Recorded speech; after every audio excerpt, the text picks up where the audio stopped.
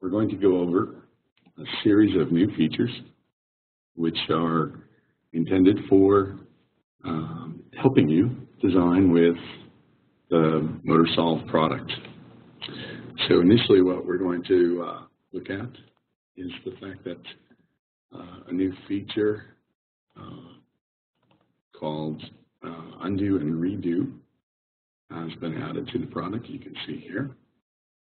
And while you're in a particular context, you can do undo or redo to change or modify the structures that you've made changes to if you need to go back. While you're in a particular construct or context area, you have unlimited abilities to do that. And as you can see here, it allows me to go back and forth from the different activity changes I've made. And one of the other interesting aspects of things is we've actually added an expression evaluator. So you can do things, for instance,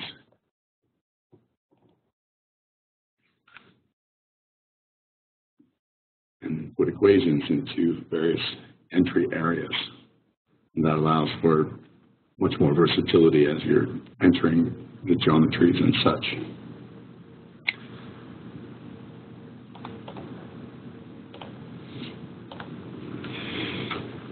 Those are kind of interface areas. Now we're going to look at some of the design constructs and things that we've added. So I've brought up here the 2010 Prius, and we're going to step through and look at a series of tests and see some of the new improvements and additions that have been created. The first one that we're going to look at is actually the cogging torque. You can see here that we have a graph of the cogging torque, which allows you to review and see the cogging torque as a function of the position. And one of the new additional features that you have is that you can actually go in and modify the graphs as you desire to set up applicable scaling and repeatability of scaling as it pertains to the data as you change designs. One of the other nice addition to this kind of graph is you see here that the labeling is actually persistent, meaning that once you move your mouse and let go, the labeling that is shown on the screen stays there, which allows you to document it through the report and other such things. Additional tests that we're going to run here, it's the back EMF. You can see it for various speed, the back EMF is going to be as either a phase or line-to-line plot, depending on your pleasure or reference. Additionally, we're going to run through and show a torque speed curve.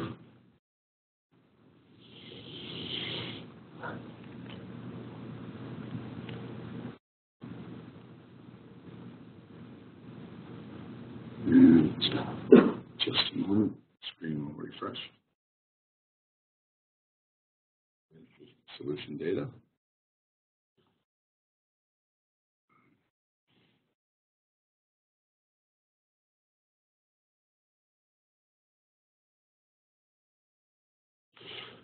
So this is a torque speed curve at a variety of chosen advance angles.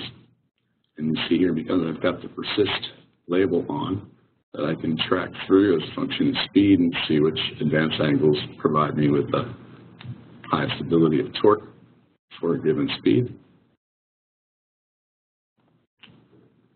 And then we're going to do also an efficiency map test.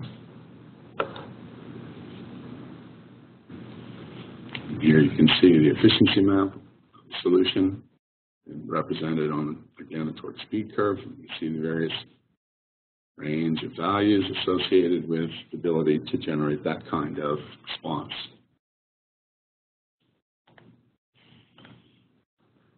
It was very, very imperative that you understand the overall losses associated with any sort of design. So we're going to run a motion analysis test here and tabulate the response of the motor at the rated speed and current.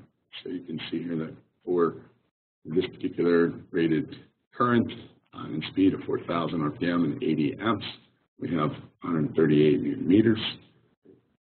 You can see that I have added some friction and windage as well as stray losses to help with the energy balance. And you can see the associated losses in the magnets, as well as the various pieces of iron, and also in the winding itself. And you can see that the efficiency is 96.1%. These are all very handy tests which allow you to scrutinize the design. Sometimes it's very instructive to be able to look at things that we can't actually see. And so this product allows you to go ahead and look at things which are not typically viewed or seen. So we're going to actually look at the flux density in the form of an instantaneous plot. You can see with my mouse over, I'm able to represent the flux densities at my pointer. And one of the new features that we've added to this part of the interface is that we have a point probe. You can see here that I've got predefined 3 points, but with the control key, I can select and modify and add additional points within the model to get a feel for the flux density as I'm driving it. And by toggling and looking at the results here, I actually map all of the flux density data to a table, which is directly exportable or copy-pasted into another document. Or as you'll see in just a few moments, you can actually add this page to your report and then export it as a PDF. We have a very new, interesting addition to the family of data that we can supply. With new technology, we've been able to add some vector plots. So the first one that we're going to show is surface density. This allows you, when it comes up, to look at and review where, if any place, you have high forces. And so this is something that gives you visual feedback for where you may have places of high force or not, depending on where you're looking. But this is a new feature that's been added to the software, which gives you greater control to assess the overall design. Well, those are the interface changes. And as my colleague Chad referenced, we have an additional capability, which is called scripting. And the scripting is from the front of the interface to the back. It allows for any sort of control of the interface parameters that you want. It's ActiveX compatible scripting, and you can do that from Excel. You can do that from MATLAB Simulink. You can do that directly with VB scripting files. And all of those allow you to control and look at how a particular machine will respond. You see here on the screen now that I've got an example that's in Excel. And my example varies 3 parameters: the tooth width, the tip of the tooth, and the slot depth, with a min-max and an increment. And with those parameters, I have defined a total of 12 different models that I'm going to scrutinize. And so we're going to look at this macro just briefly. And you can see here that I've read the data from those cells into my script or my macro. I'm going to process those, and then I'm simply going to create copies of the original design in a model, and I'm going to vary those parameters. And due to the ability to concatenate and add strings, I'm also going to do all of that and name the new design with a model reference to the things that I've changed. So I'm going to simply go and run this now. It's going to ask me to locate the model. So I'll do that. Take a brief moment to open up.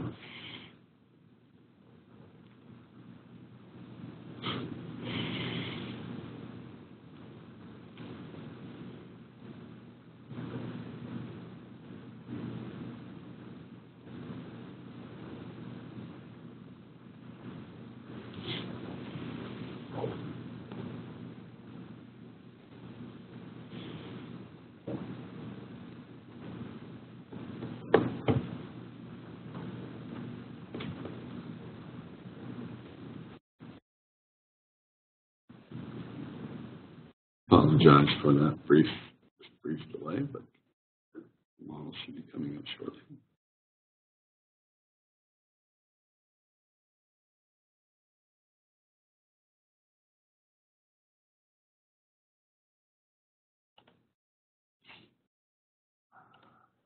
Now, if I go ahead and look at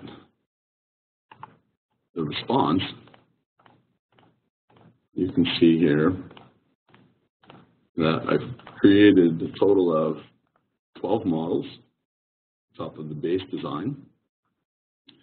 And as I look at them and toggle from one to the other, you can see the various changes in the geometry. And note that this is all within the same model file.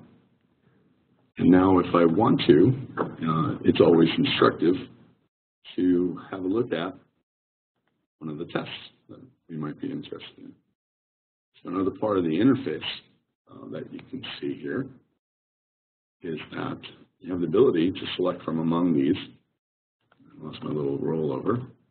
Here you can see, I've selected all these models, and if I were to execute all those experiments, it would go ahead and tabulate all that simulation for me, and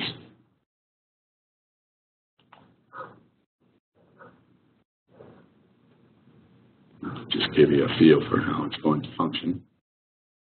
You can see in the bottom at all times that gives you an idea of what it's doing and how it's working. Now it's working on the second of those 12 models.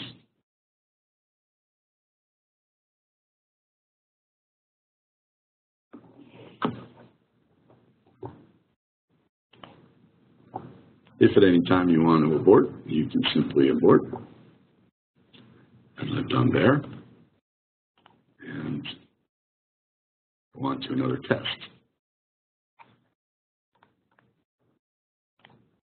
So now we're going to look at how to utilize this scripting capability for creating a preset set of experiments that you're going to want to duplicate from one design to the next.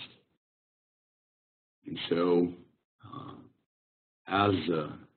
for instance, I'm going to show you that we've written a script which is going to solve for the cogging torque, the back EMF, the torque speed curve, the efficiency map, the motion analysis, several instantaneous field plots, as well as utilizing the field point probes.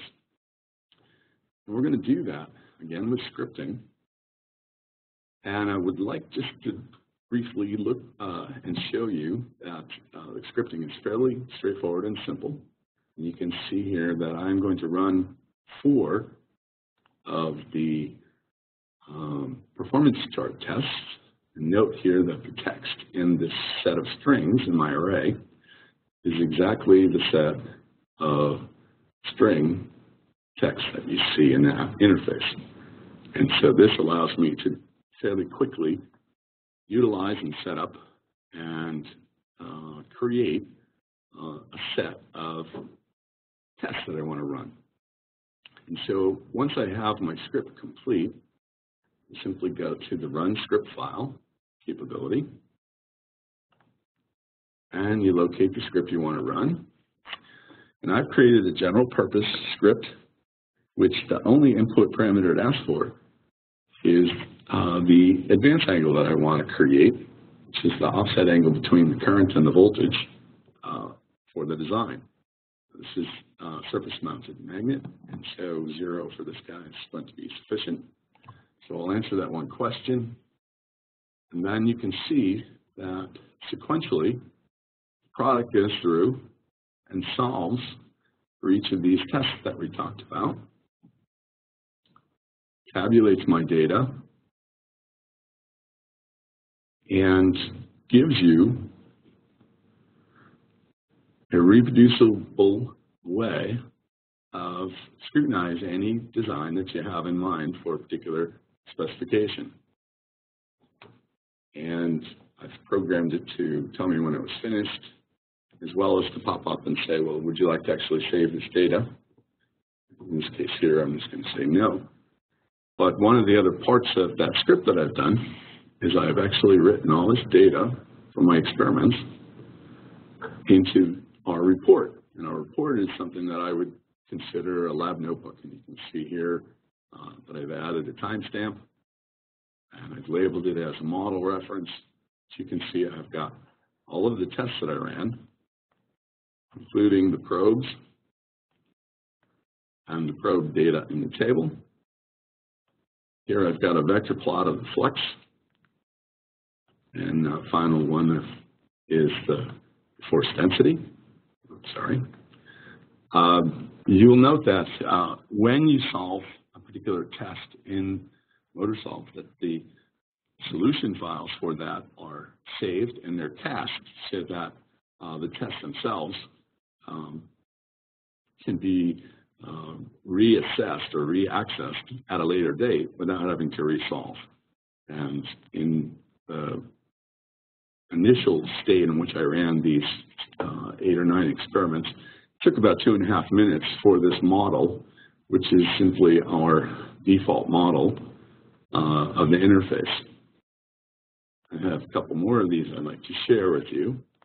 This is a bit more complex one. This is a motor I borrowed from activities with the SMMA, and we're going to also run through this one. And note that this one's also surface mounted, but you can see the status of the solve. On my laptop, this took roughly 4 minutes. And my last example is going to be the Prius, which actually all of these tests were solved on the Prius in under 10 minutes on my laptop. And the equivalent kind of data accrual would have taken several days or possibly even more than a week in the physical lab. So this dramatically changes how we can go ahead and set up and solve and accumulate laboratory data with a virtual setup or virtual prototyping using MotorSolve. You can see here, this one's a little bit more interesting than our default machine. And now, without further ado, we'll bring up the Prius, and we'll run these tests for the Prius. Now, the Prius is an IPM machine, so the optimum advance angle for this machine is 35 degrees, so I enter 35 here. As you can see here, it's going to chug through and create my cogging torque, my back EMF, my torque speed.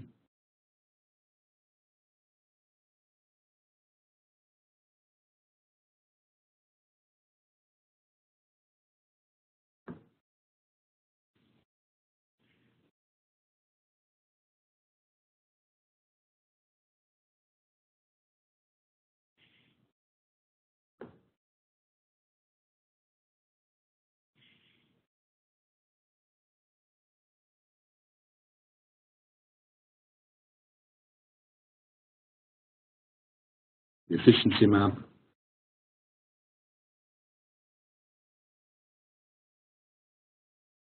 Then I'm going to run my motion analysis, allow me to scrutinize the losses in the lamination and perhaps even the magnets, depending on speed and the number of poles and such that you might have to look at. We're going to accumulate and look at the distribution of fields, get a feel for whether or not we're actually saturating the pieces of lamination steel.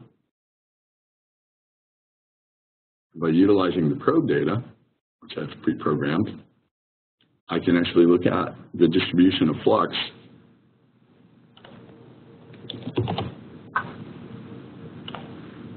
in the teeth as a function of the position and the time.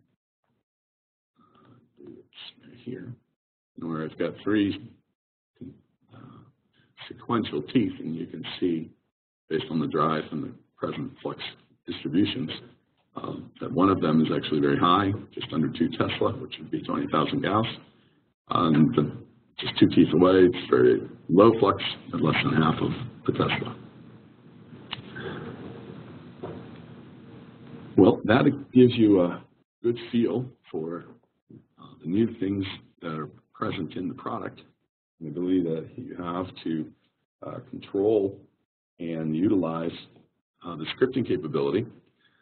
The LiveDocs area of Infolytica's website is going to have a series of these examples and others, which you can leverage to completely customize and control how you would interact with the MotorSolve software.